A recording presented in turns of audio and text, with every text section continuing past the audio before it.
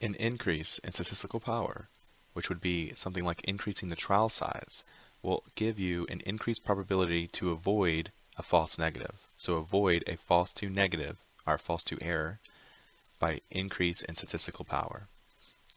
Will increase the probability to avoid a type 2 error.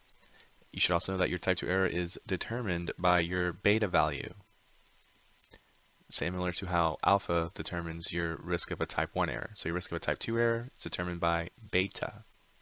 So an increase in statistical power will increase the probability to avoid a false negative type 2 error. So you will avoid accepting the null hypothesis in error.